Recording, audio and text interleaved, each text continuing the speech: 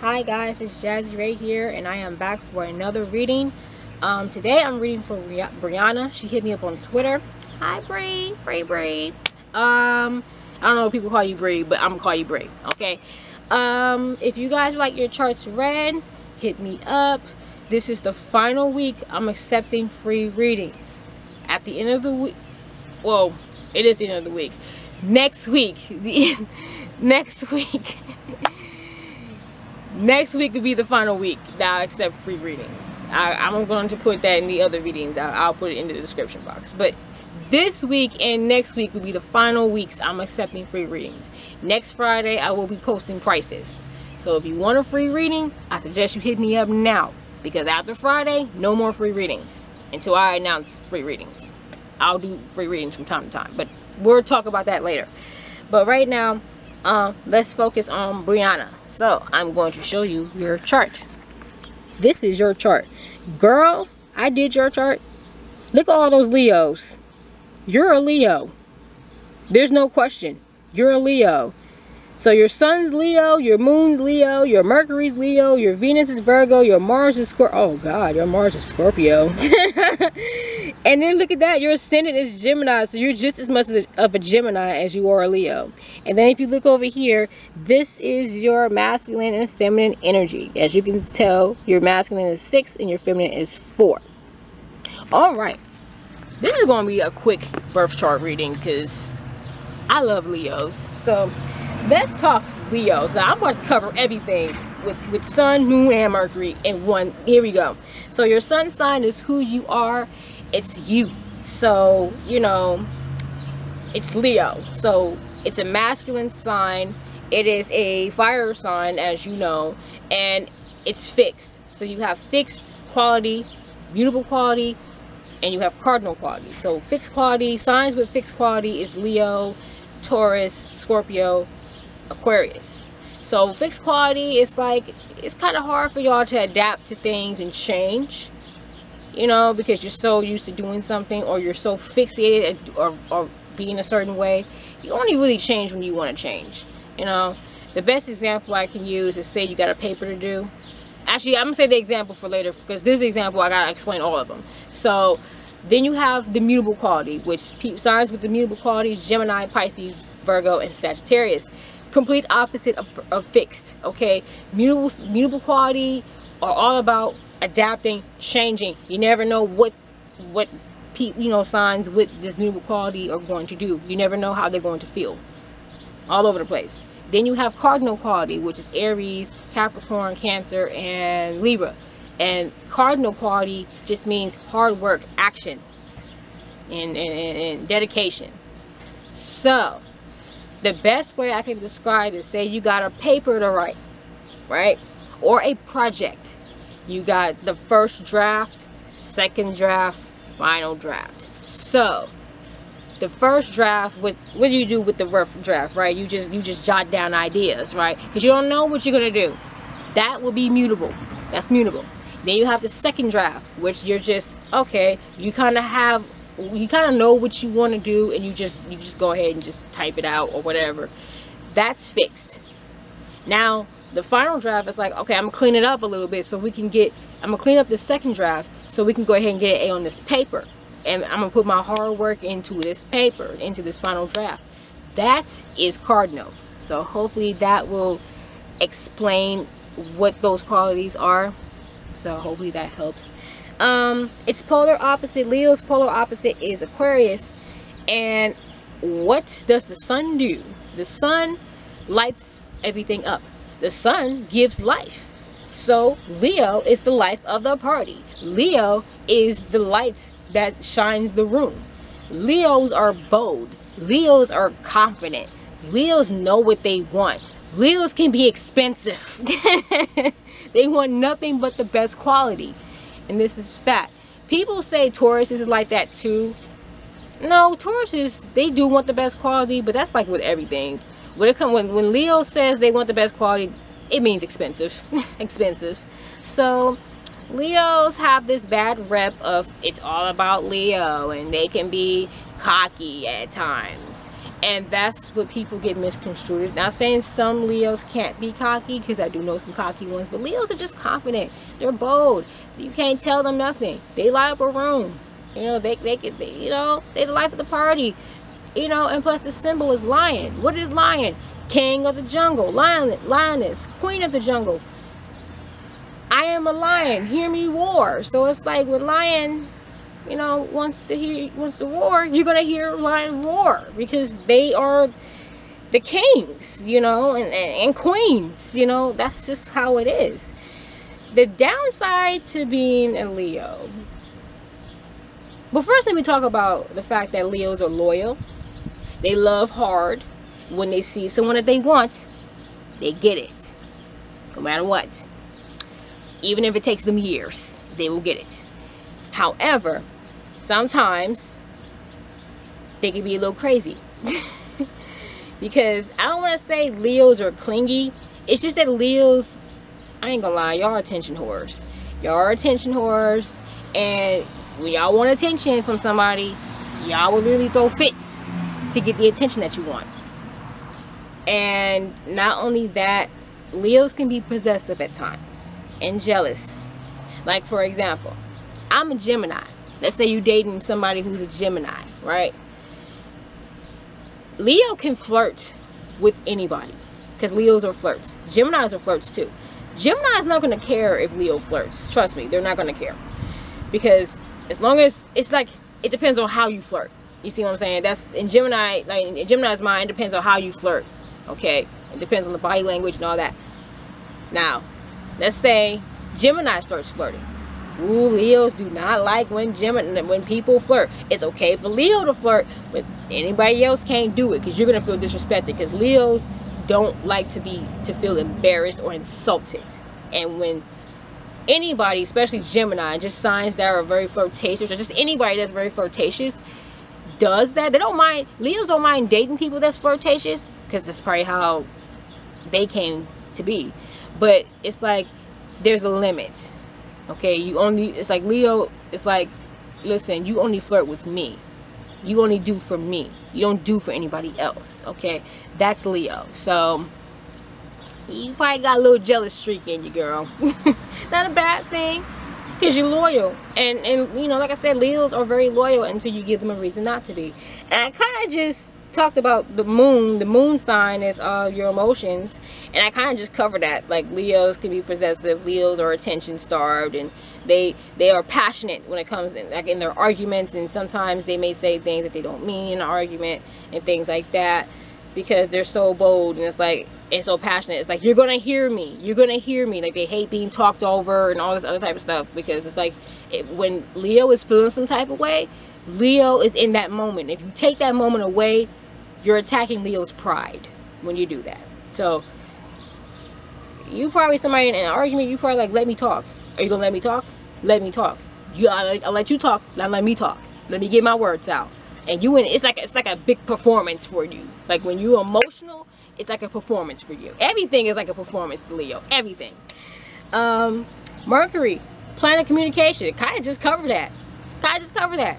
They're very bold. They like to talk about the future and money. No, Leos are not really about money, though. They're not really about money. They're not really money hungry. They just want the best. That's it. But Leos talk about life and what they got going on, and how, you know, the future, and, you know, and they like to talk about themselves a lot, and they want a partner that's not ashamed to talk about themselves as well. So it's like, Leo's like, why do I have to be ashamed when I talk about myself and I boast about my accomplishments? Why should I feel ashamed? You know, that's Leo. So y'all always talking about y'all accomplishments, but y'all are very, very passionate in your conversations. Whether it's an argument or an actual conversation, you are passionate about what you want out of life. All about that passion. Leo has passion, man. Passion. Like Aries and Sag, except Sagittarius is playful, too playful. So, alright, so let's talk about your Virgo and Venus. Or Venus and Virgo. So Virgo, my bad. Virgo is a feminine sign. It's an earth sign. Its quality is mutable. Its planet is Mercury. Its polar is Pisces. And this tells me, for one, Virgos are very humble and very real and very grounded. And they're perfectionists, so you want the perfect lover. And this also tells you, because Virgos, you know, Venus is how we love and how we want to be loved. So Virgo,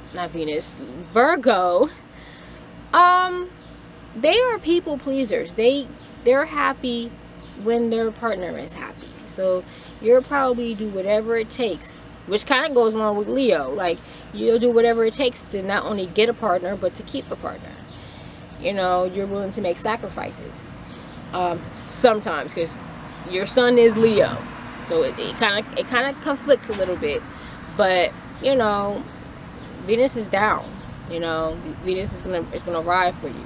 But sometimes Venus has this attitude. It's like, because Venus is like the perfect sign, when they feel like they done everything they can do to be the perfect lover, and your partner, like, you're probably the type of person that's like, I did everything I could do, and your partner is still messing around, still not happy, still like this, then it's like Virgo will be like, you know what? Or if your Venus is Virgo, you're probably like, you know what? I did all I could do for you. I don't know what else I can do. And then you leave, because it's not you. At that point, you think it's not me. It's you, because I'm doing everything I can. It's you. It's you. So, but that's how you love. You're down for pleasing your partner. Which brings me to Mars, which is in Scorpio. Okay.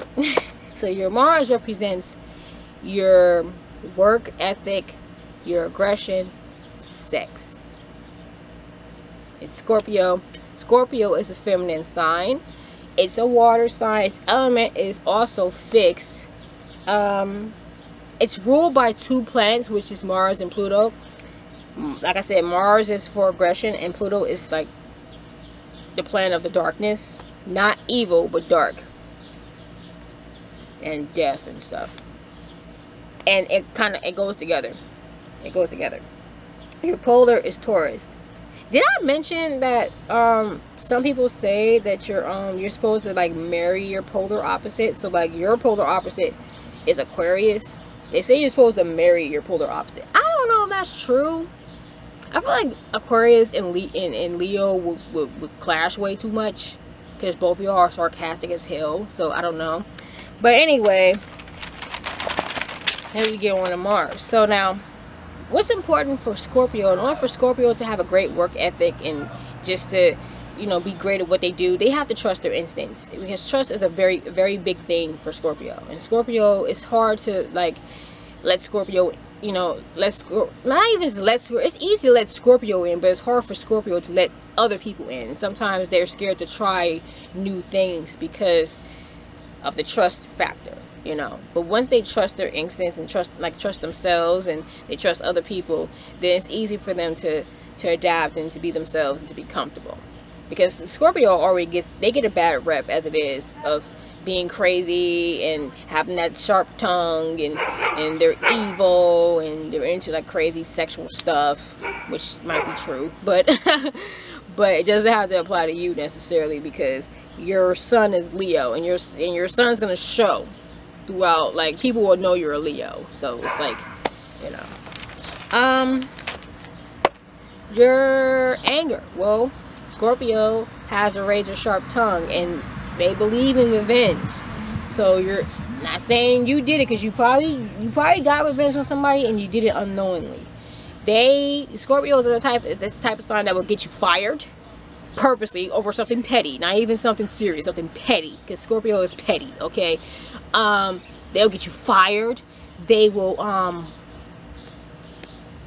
talk really bad about you, make up rumors, cuss you out, sleep with your man.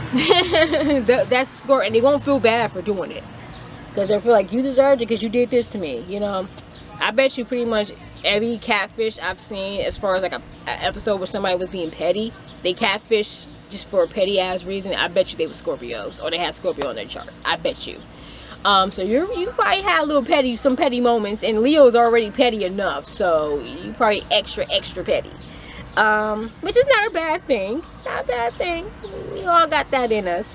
And your sex. So, like I said, they get this reputation that, oh, they're into some freaky 50 Shades of Grey type stuff. That might be true, but that's not what Mars is. What it is that would be more sun sign. That's or even Venus. That wouldn't be Mars. Mars is how you do it. So, and what comes with it. So, Scorpios, not saying they can't be promiscuous. Anybody can, but in order for a Scorpio to really have sex with someone, they have to have an emotional bond, an emotional link, even when the other person doesn't know that they have been linked. And Scorpio uses sex as another way of saying I love you. So, you know, when you give yourself to somebody, you you link to that person, so you're expecting a full-on relationship after that. Actually, not even. You're already in your head. You're already in a relationship. You know, because that link has already been established before the sex. That's kind of how the sex came to play. But the problem is, sometimes you have people who they don't use sex for that reason. They have sex just for fun, or they feel like, well, it's too early to have sex, or I'm not, because Scorpio would take that as, oh my gosh, you're not really into me because you don't want to have sex with me, or oh my god, I had sex with this person, I gave myself to this person, and this person just used me like I was a toy. So, you know, you probably will want to find somebody who loves sex just as much as you do, but who's having sex and there's some type of emotional connection, because otherwise you're going to get hurt, because you need that emotional connection. As far as the freakiness go, yeah. Now your ascendant is Gemini. I'm a Gemini, so you're pretty much a Gemini like me. So it's a masculine sign, it's an air sign, its element is mutable, its planet is Mercury, which is the planet of communication. It's polar opposite of Sagittarius, which means you're fun. Gemini is the best sign. We're not going to argue. Geminis are very free-flowing people. We don't judge. We like to have a good time. We like for other people to have a good time, but we have to be careful because you probably tend to switch up sometimes. Because your ascendant is Gemini, so you probably do have a moment where you switch, but you're probably switching up because you probably discovered somebody was fake, and you're probably like, you know what, if you're not going to be fake with me, if you're not going to be real with me, I'm not going to be real with you. And that's the biggest misconceptions of Geminis, is that we switch just for the fun. I can't talk. Just for the fun of it. But that's not true. We found out something about you, and now we're switching. And that's just what it is. And you're probably because even though Geminis are very, like, they wing everything, we are calculated too. We are calculated as well. We're always 10 steps ahead of you. So when you think Gemini doesn't know something, Gemini knows. So I would say you are a Virgo. You are a Leo who's very expressive, because Gemini loves to express themselves through their hair, their makeup, their clothes, their art, their music, whatever. They love to express themselves through conversation, you know, and they're very bold, just like Leos are. So it kind of goes hand in hand. Your masculine is 6 and your feminine is 4, which means you're almost balanced, because that's the goal. You want both to be balanced. So this tells me that you prefer to be active. You prefer to work at a job or a career that provides for you to be active, but you don't necessarily have to. You could probably work at a job where it requires you to sit down. You know, you don't mind walking away from certain situations. You don't mind being aggressive in certain. You're a Leo, so you're gonna be aggressive, but you don't mind not being aggressive. You don't mind being passive. You know, you're almost there. You just gotta find out, where is it? What am I not doing that's enough, and what am I doing that's too much? And as a Leo, sometimes y'all can do too much. But hell, Geminis can do too much too. So, you know, you just gotta work on maybe just figuring out when and where to act in certain situations. As far as like your life and active and stuff like that, you know, like I said, according to this, you prefer to be active. you have moments where you can take a break and sit down, but you probably prefer to be active. You don't want to sit down all day, you know.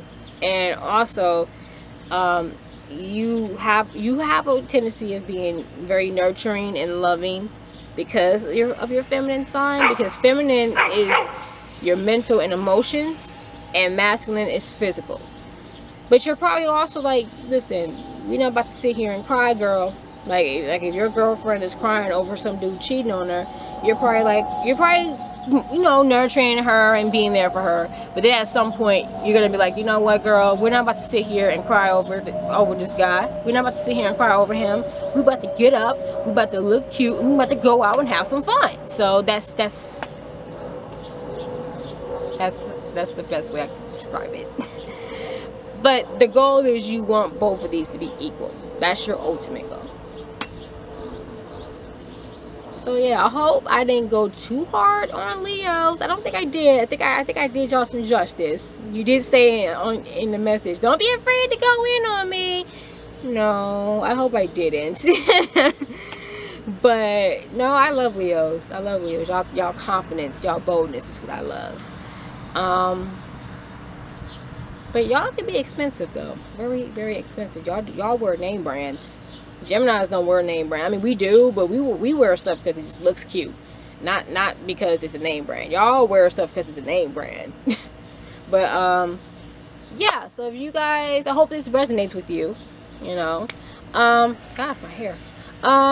If you guys would like a birth chart reading, my contact is down below. My social media is down there. My email. So I'm going to say this in all the videos. This week and next week will be the final week I'm accepting free readings. After that, I'm going to start posting prices. So I will have a video furthering that information. But yeah, I'll see you guys when I see you guys. Don't forget to subscribe. Bye.